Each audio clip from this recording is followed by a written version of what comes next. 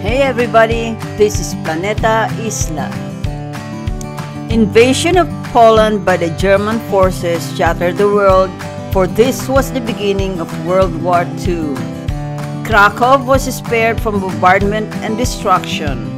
No building nor structure was destroyed compared to Gdansk and Warsaw, but many lives were sacrificed and fell victims into the hands of the Nazis. This is Krakow now.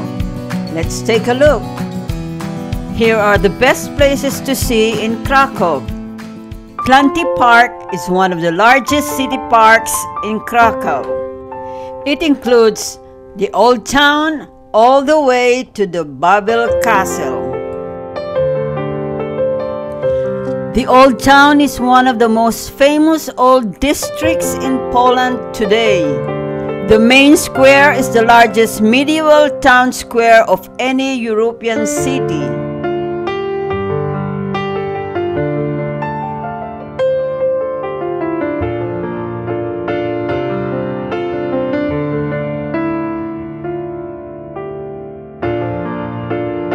Found in the main square is the Renaissance Cloth Hall, the world's oldest shopping center. St. Mary's Basilica with two towers of different heights and design is in the market square. Every hour there is a trumpeter that plays an unfinished music on four sides of the upper tower. The basilica is famous for its wooden altarpiece. A huge head of the Greek god of love, Eros, is lying on the ground.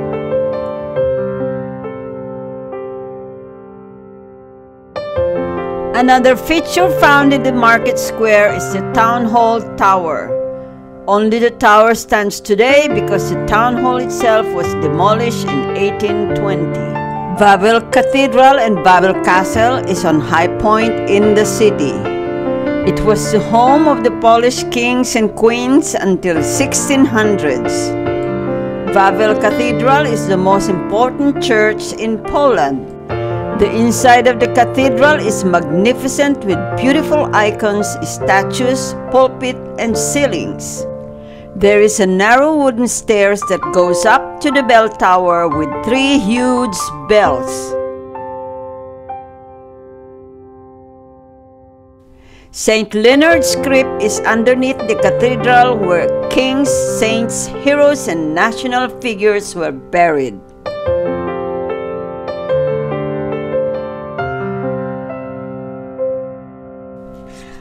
The Barbican was once a fortified outpost of the inner medieval city. It is the only remaining gatehouse of the medieval fortification that once encircled the whole city. Today, it's being used for occasional theater productions and other art shows, except during winter time. The Kasimierz was the center of Jewish life in Krakow for over 500 years before it was destroyed during World War II.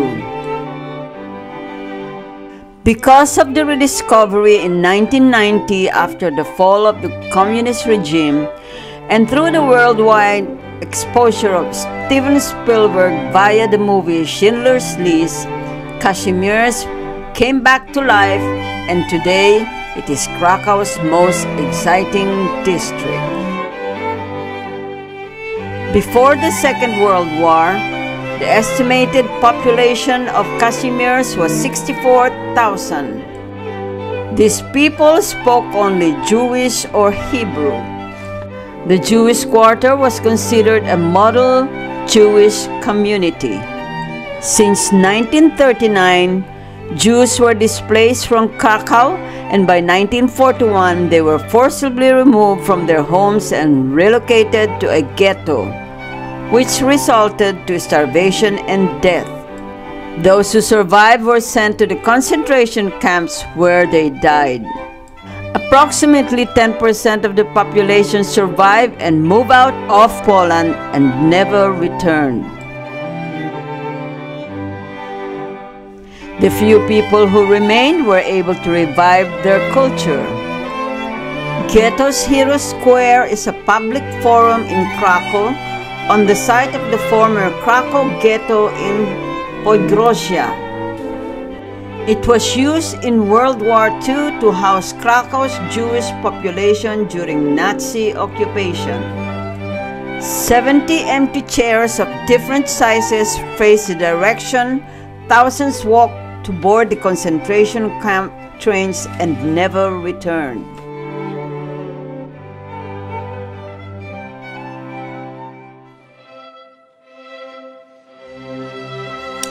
Wielizcka Salt Mine is a working mine since the 13th century. It produced salt continuously until it was closed in 2007. Total depth of the mine is 327 meters and extends horizontally for over 287 kilometers or 178 miles. Visitors' route is less than 2% of the mine passage's total length, which is 3.5 kilometers.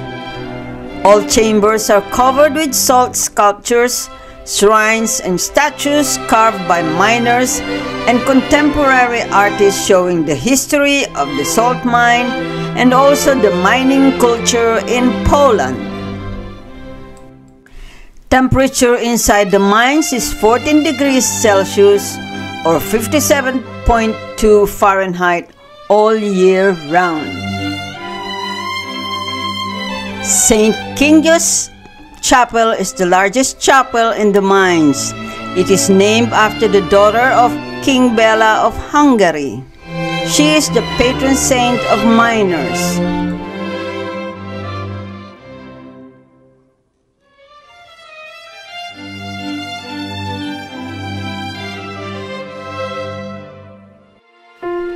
Schindler's Factory Museum is one place you shouldn't miss when you go to Krakow. Oskar Schindler was a German businessman and a member of the Nazi Party. He worked as a spy for the Nazis. After witnessing what the SS members were doing to the Jews and other unwanted people, he bribed them with money and black market items to keep his Jewish workers safe.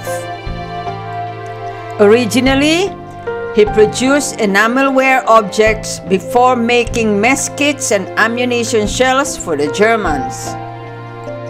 He is credited with saving approximately 1,200 Jews by employing them in his factory so that they could avoid horrible living conditions and eventually death in the Nazi labor camps.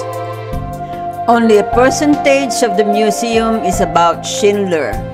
Most of it are war museum.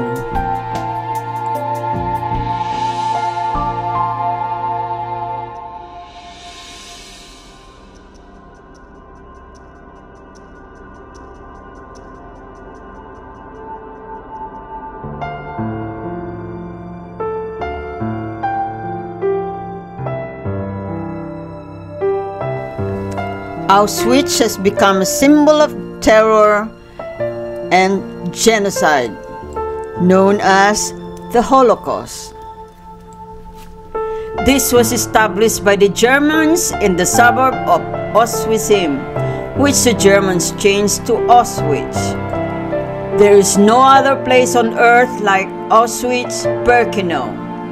From being a concentration camp for Polish prisoners, it became the largest Nazi center for destruction of the Jewish population of the European countries occupied by and allied to the Third Reich as part of the final solution of the Jewish question. The Auschwitz concentration camp, created 10 months after the beginning of the war, was the first concentration camp built in occupied Polish territory. The people held here were from all walks of life, whether you're an intellectual with little education, mentally challenged or mentally deranged, Jews, Gypsies or Romas, homosexuals, and many more. In this camp, you will see the conditions the prisoners were kept, the hell they went through, and the insights into the horror of the Holocaust and the destruction brought by the Nazis on the Jews and other minority groups.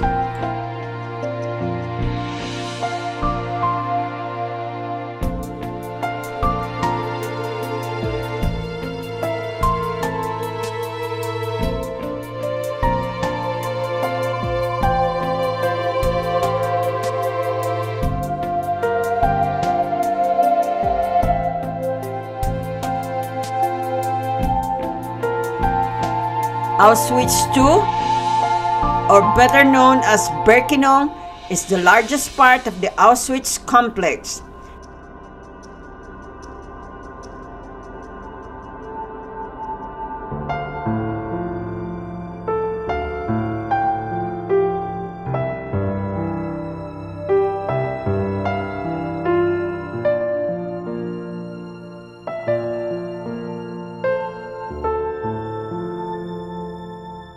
These barracks were for women and children.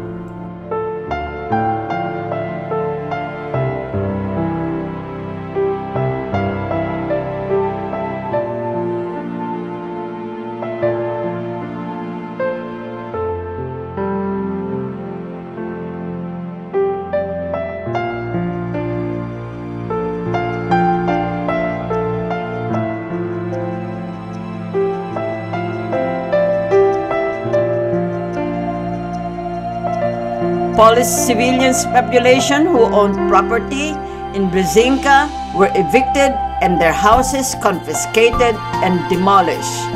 Some houses were used by the officers and non-commissioned officers. After the war, the owners came back to find what was left of their properties: chimneys and fireplaces. At least half of the Poles imprisoned here are estimated to have died as a result of starvation, harsh beating, illness with no medical care, excessive labor, and execution by shooting, lethal injection of phenol, or murdered in the gas chamber. Subscribe and turn on notifications so you don't miss any of my videos. Check out playlists of my top 10 videos, and I'll see you in the next video. If you've already subscribed to this channel, leave your thoughts down below and I'll personally respond to your comments.